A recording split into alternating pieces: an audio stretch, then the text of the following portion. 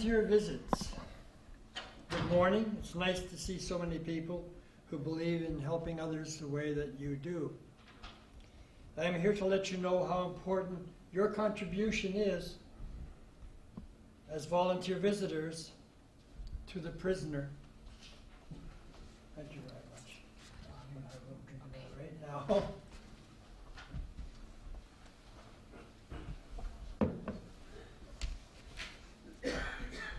Prison is a horrible place, and you'll be in a position to make a big difference in the lives of people who need your help the most. To care and help others like Jesus is a wonderful thing to do. Not only can it change a life, it rewards you with a friendship that is a blessing. As they grow, you grow. I was in Dorchester Penitentiary, far away from my family, so visiting them was rare. It was just too expensive for them to come that distance on a regular basis. I had volunteer visitors, and they became a second family to me. They were very special people. John and Shirley DeWitt, who came on a regular schedule to be my friends. In their own kind way, they witnessed to me. And it is important how important it was to have Jesus in my heart. It was a slow-going exercise, but I remember it with gladness. My wrongful imprisonment was something that made life inside those stone walls a unique hardship. All prisoners, guilty or not guilty, live this hardship in a day-to-day routine. Love can make a difference, and new friendships offer hope to prisoners and gives them something special to look forward to. The very worst reality of prison is people live with a rule of thumb that it is okay to do wrong to some extent. I want to say that again because that's important to all of you here, whether you're volunteer visitors yet or you've been volunteer visitors working with prisoners. The very worst reality of prison is that people live with a rule of thumb that it is okay to do wrong to some extent. Over time, this type of living takes your morality away.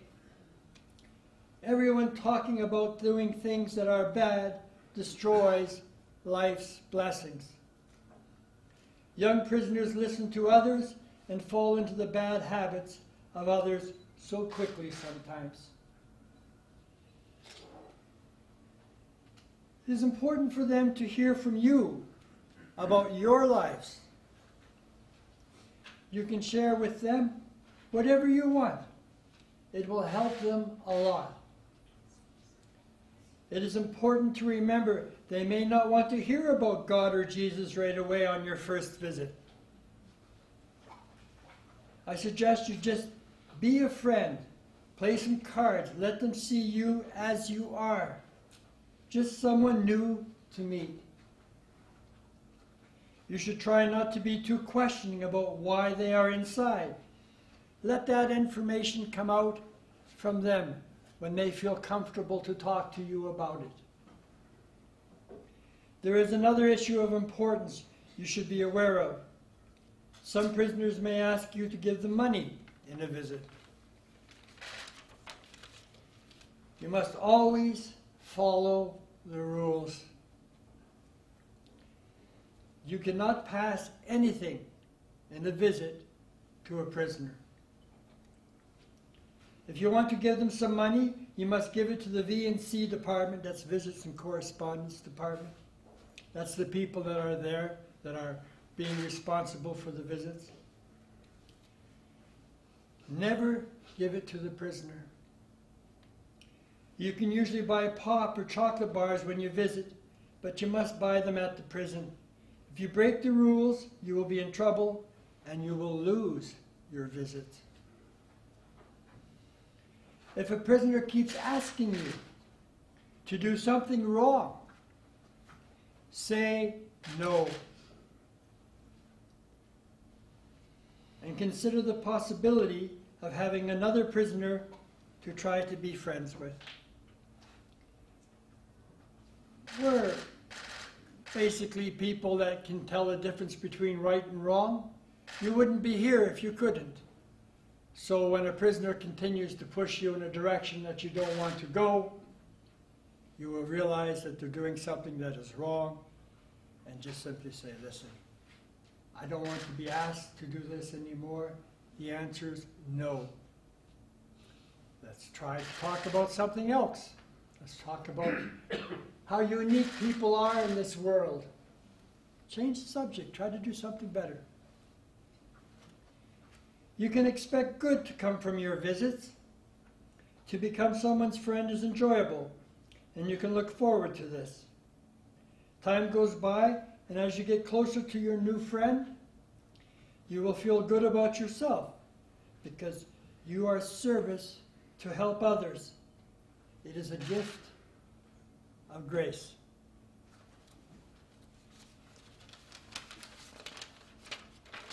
I want to share with you how I am working with Jesus on a daily basis and the difference this is making in my life. Recently, I started to take medicine to cure an illness I have. They needed to take me off a medicine that I was using, and in the 8 weeks I had been feeling quite badly, but it was a choice I had to make. Daily prayers and trying hard to make it through each day as a parent has been really tough for me. Without Jesus and God, I would be lost. I say that so easily. It's really hard to try to express to you just what it means to, it's not too. I can think back to the time that I made my walk and what it meant to me inside prison. I just got so frustrated with the prison authorities that I decided to take them on in some way. I was going to find out, and show them, where they were wrong and locking up people and talking about this sense of injustice that all people have inside there, guilty or not guilty.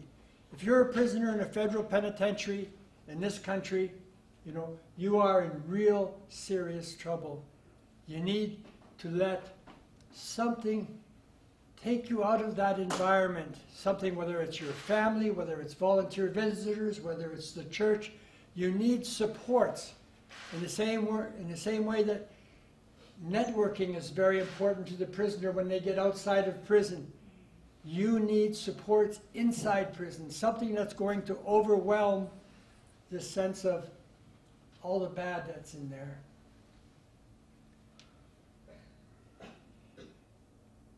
I've been feeling badly, and my solace has been the Lord. I reach out with prayers to help me find peace. I just recently got back on my original medicine, and hopefully this will make me better as it goes into my system. My friend Peter, thank you Peter, has prayed for me. I know God hears his prayers, for he is a good man doing so much to help others. It's good to have a good man on your side. I'm feeling a little better. I want to thank all of you for listening to how much difference you can make in a prisoner's life. I ask each of you to go forward with your service to help others and pray your efforts find a home in someone's heart. Thank you very much.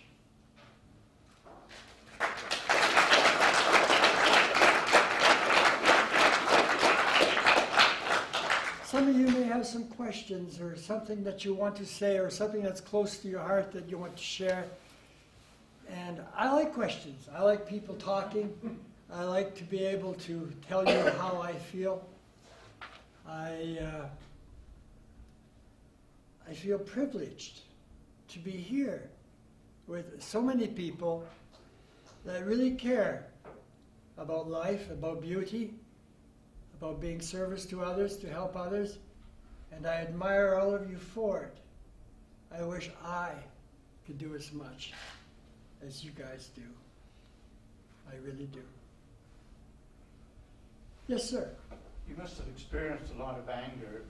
Do you still feel that anger, or is it beginning to dissipate, or can it? It's an interesting equation, anger, for me, in relation to my imprisonment.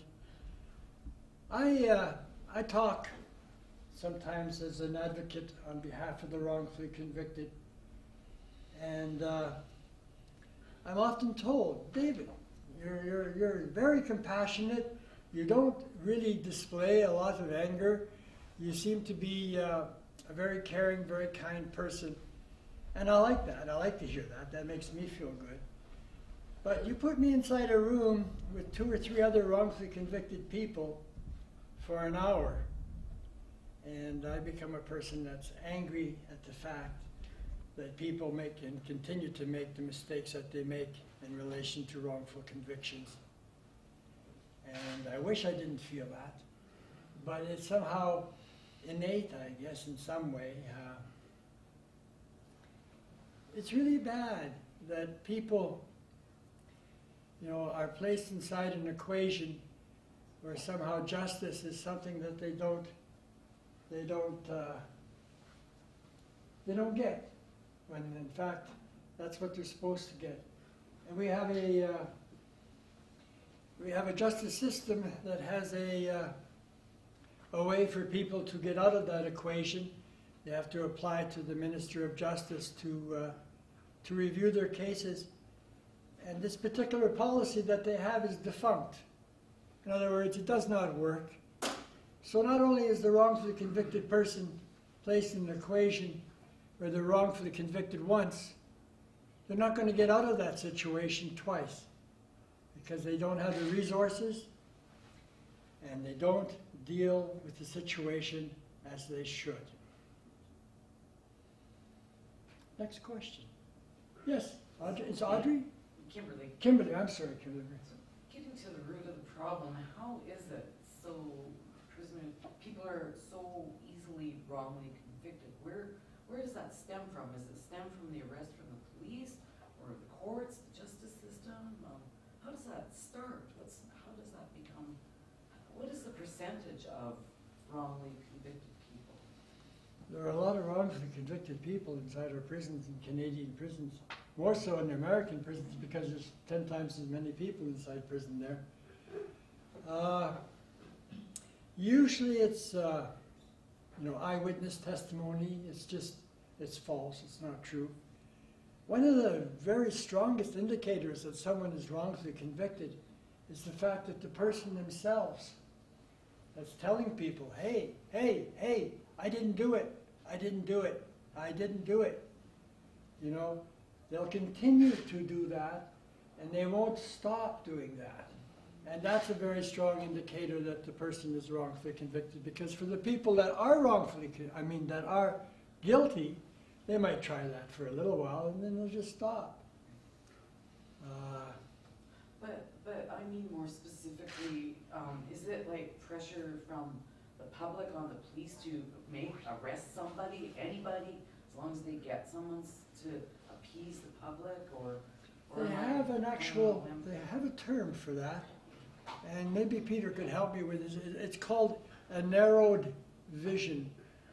I'm not quite saying that right, but it's a viewpoint that they just don't look elsewhere. They just look at where they want to look at, and that's how they try to convict a person that is wrongfully convicted.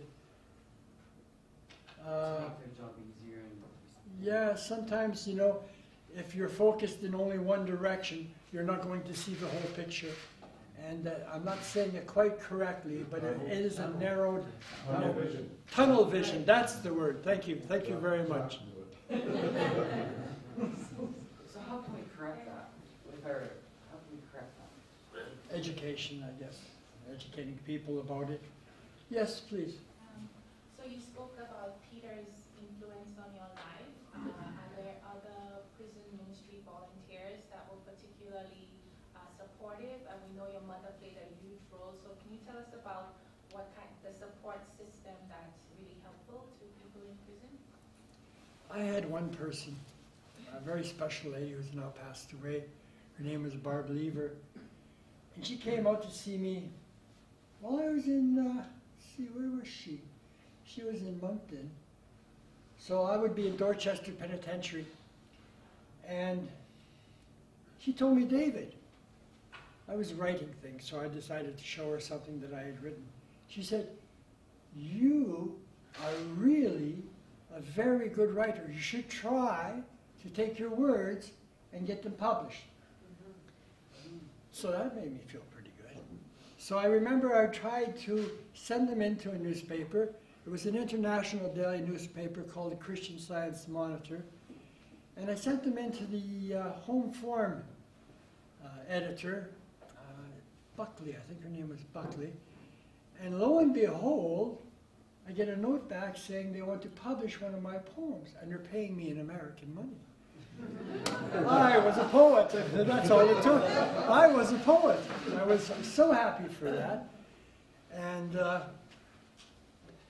it was just special to have someone. You know, how many people here want to be volunteer visitors but have not yet been a volunteer visitor? Anybody here in that situation? 1, 2, 3, 4, 5, 6, oh, there's quite a few. If I can say this as a prisoner, and I'm comfortable with the fact that I can talk as a prisoner because I have been a prisoner for so long. I spent almost 23 years inside Canada's worst prisons. To have someone come out and see you, you know, if you can just try to be a friend.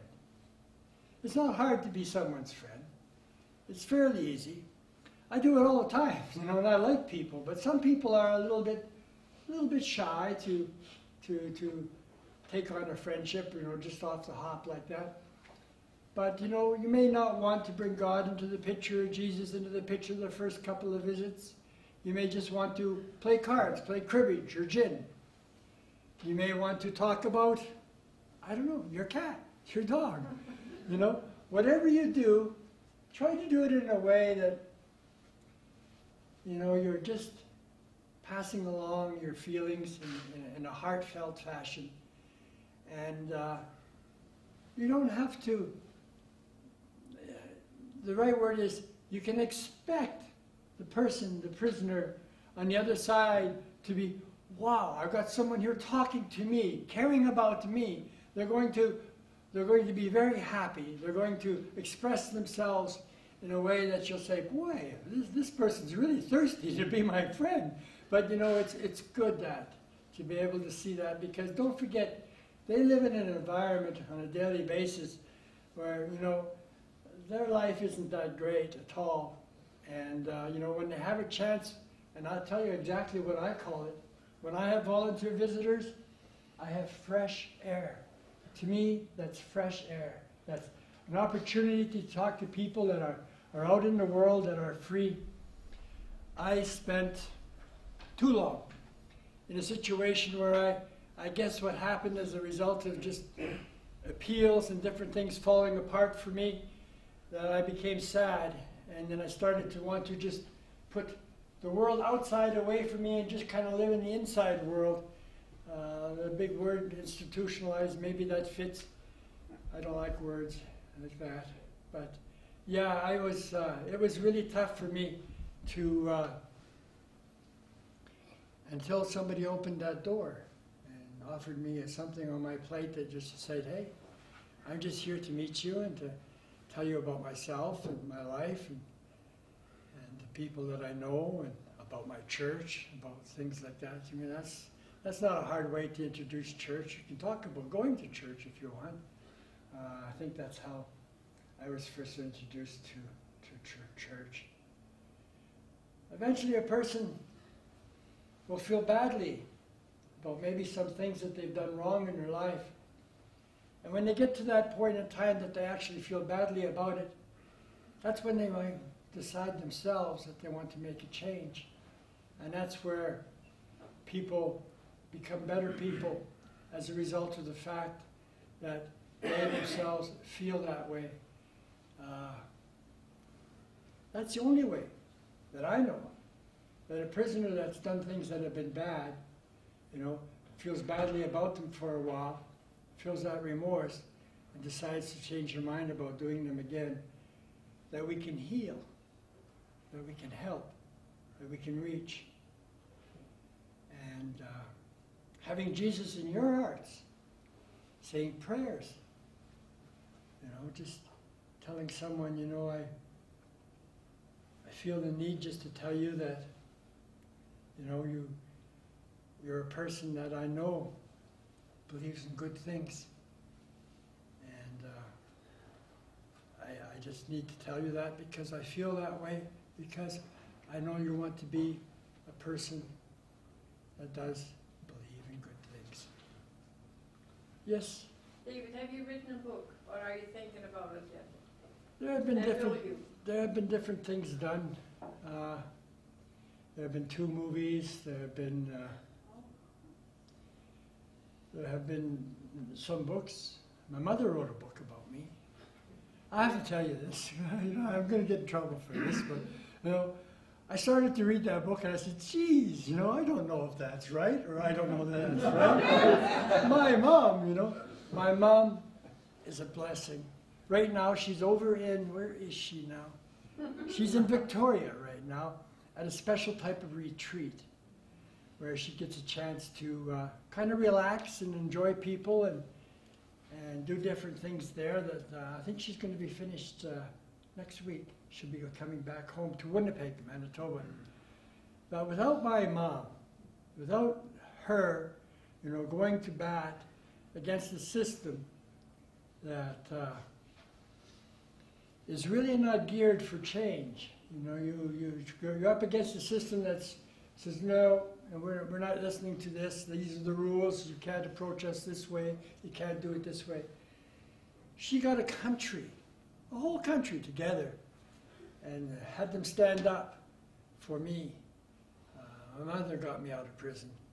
The Canadian public got me out of prison. And how did we get started about my mom? Because she wrote the book and you didn't. Yeah, she wrote a book. The reason I didn't write a book, and it may seem kind of idiosyncratic, if you know what that word is. What does idiosyncratic mean? Anybody? Ridiculous, maybe, somehow. I just didn't want to write about prisoners because I couldn't see any way that I could tell my story without in some way demeaning those people. I care about prisoners. I feel just as strongly about prisoners as I do about people that are wrongfully convicted prisoners. They live a life that, as you saw from your talk, you know, they get themselves in an equation where the things that we are away from, the appetites that we have in our life, which are good appetites, they have the bad appetites. That's the type of things that pull people down and take them away from life, from beauty. You know, if we have something to do, something to say about the good things in life, we offer them fresh air, things that they can talk about, things that they can feel good about. That's very important. Yes, sir? When you were in prison and you knew you were wrongfully incarcerated, how did you maintain hope? And how did you maintain your faith? Well, for a long time, it was tough. I didn't have Jesus in my heart. I didn't have the Lord on my side. And at some points, I just didn't, you know. I mean, everybody talks about David Milgaard, tough, never gave up. Well, David Milgaard did give up sometimes, but I got back up on my feet, so I thank them for having that equation there. It wasn't until I decided This is a part of a story I don't tell very many people, and I don't know how much time I'm eating up here, please. No, you got all sorts of time. You feel free to just tell me to get off. I'm Don't done. worry. I made up my mind to live my life inside prison every single day as Jesus would live his life. Now, making a decision like that, making a commitment like that, because you're mad at the system that's got you inside prison. They told me, David Milgaard, you're stagnating. You're not doing anything for yourself. You're not going to get out of prison until you start doing some things for yourself. I left that meeting with a parole officer and who would be the other person? Classification person. And I was hot. I was upset. And that's where I made my decision. I guess I kind of kept Jesus and God sort of a kind of periphery to me, but never really opened that door until that moment. So then here I was looking at social justice, because when you start looking at prisoners, it's not just a matter of the criminal justice system, it's a matter of different issues, poverty, Aboriginal concerns. You have opened up a real big area that you have to be responsible for. I became a group chairman of a group called the Justice Group inside Stony Mountain Penitentiary, where I would bring in grassroots people to talk about poverty, Aboriginal concerns, criminal justice system, women's issues. They said, you can never have a justice group inside this penitentiary, period. Well, I got the justice group in and I called it the justice group. I had to fight prison administrators to get it done. It was my nourishment. It was what kept me focused on right rather than the wrong, what's inside a penitentiary. I grew inside that equation, and it helped me survive when I got out of a penitentiary. People don't realize just what a prisoner is up against when they get out. Usually they got 50 bucks in their pocket, if they've got 50 bucks in their pocket. And they've got 5 different people that already have been out for a week that don't have anything in their pocket saying, hey, come on, let's go steal something. Come on, come on, come on, come on. When I got out of prison, I had a problem. I had a big problem. And I didn't deal with it very well. And there was this problem. I would go into a place, to a bar, to have a beer. And there would be, David Milgaard, how are you? How's your mom? How's the family? Come on, sit down and have some beer. Have some tequila. Have another tequila. Have another tequila. Well, it wasn't very long before I woke up. I was in a motel. And I always get this mixed up. Kamloops or what's right close to Kamloops? Kelowna. Which was it now? Kamloops, Kelowna. It was Kelowna. I was in a motel in Kelowna, bottle by my bed, no friends, no one. And I could remember all the faces of the people that kept saying, David, you've got to quit this alcohol. You've got to stop it. Look at the person that's making you. You've got to stop it. At that point, I decided I was going to get on top of my problem. And I started bouncing a tire around and trying to get into good physical shape. And put that behind me. I don't drink anything anymore. I just know that it almost killed my dad. Well, it did. Eventually, you know, it just poisoned the system so bad that he died. But I stopped, and I'm glad that I did. It's a problem that we all need to keep track of. I have a son. His name is Robert. He's 12 years old. And I've traveled through those Rocky Mountains, bouncing tires too, many times. And one of the things that I like is very cold water. I like swimming in very cold water. I think the coldest you'll find is in the Athabasca River when it comes up in early March, maybe April. But my son now, when I'm going to different places, and not far from here actually, you go up to to Banff, and then you take a right, and there's a place called Johnston Lake there. I don't know how many people might know that. A few. That's good.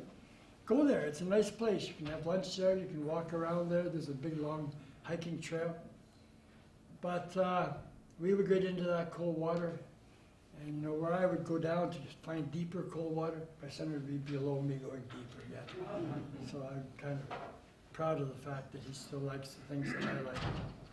Sometimes he does things that I don't like, but that's having a 12-year-old is a lot of work. A few more questions. Yes, sir. I like talking to prisoners. I feel a lot easier talking to you than anybody else. Retired prisoners.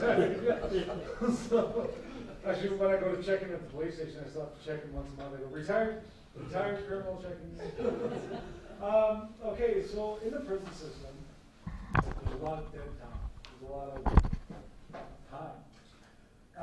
When I write to the federal government, most of my writings are about rehabilitation, and I see some rehabilitation going on there, but I see a lot of anti-rehabilitation afterwards, and then I just see way too much dead time. So when I write to the federal government, I'm like, why isn't this training going on? Why can't we get these guys doing this? Why aren't low, medium, and minimum security prisoners fighting forest fires in BC right now, right? Why we have all this manpower, we have all these resources, but I see a lot of dead time, a lot of, you know, I'd sit in my cell, I just feel like, what am I doing? Right? I'm a very productive person. I sense that. Yeah. And I in 2017, before I left Drumheller, I surveyed many of the prisoners when they were having the forest fires last year. And I said, would you go out and fight forest fires? Even if you were just sitting on a water pump, making sure that thing was still running, would you do it? And they're like, yeah. Right?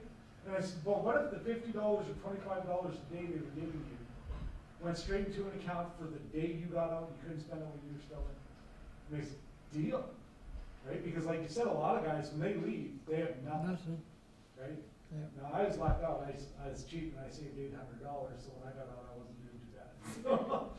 And so, but for the rehabilitation and for the use of manpower, what is your view on that? Like, I have strong views, and sometimes my views aren't received in the way that they should be. I believe that anyone that has done wrongdoing, you know, needs an opportunity to feel badly about what they've done wrong and make up their own minds to do right. I don't like the justice model in this country. It's a punitive justice model. Like Japan has a merciful leniency justice model. You may find it really hard to believe this, but there are crimes that are committed over there, and they're horrible crimes. Murder, rape, bank robberies. People never spend a single day in jail. What? What? Merciful leniency. They try to surround the prisoners with family. Usually they like to see a grandmother or a grandfather as part of the people that are much in the same way as the Mennonite Central Committee has, I got to get the right word for this, networking. Right, Peter? Yeah, the circles of support. Circles of support. They try to have people become close to those that have made the mistake, terrible mistake as it is, and try to help them just become the people they want to become, because they need to know, they need to feel that they have done wrong, and they need to make the decision never to make that decision again. There are many people in Canadian prisons that, because of emotional upheaval, husband and wife, where there's been a murder committed, I can't, for the life of me, see giving somebody 15, 20, 25 years inside prison as a solution to that problem. It's ridiculous. It makes me sick. He's right. He's absolutely right. There is so much dead time. And I couldn't coin a better way to say it. You know, if you're inside a prison and you're spending 5 years, 10 years, 7 years, whatever you're spending inside prison, and you try to make a difference in your own life,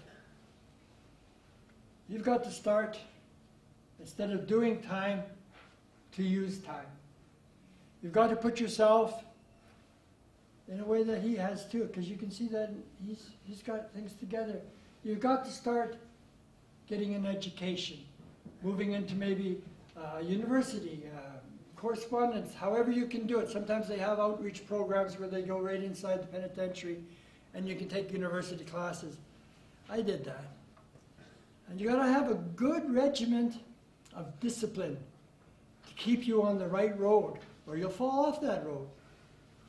You've got to do weights, you've got to run, you've got to keep yourself physically fit. You've got to be a person that has a direction. I think it was Angel Gabriel that said, be intentioned in your directions, or be directed in your intentions. I'm not quite sure the absolute wordage on that. But any prisoner that wants to make a difference in their life, you know, needs to have it together. If you're going out to see prisoners,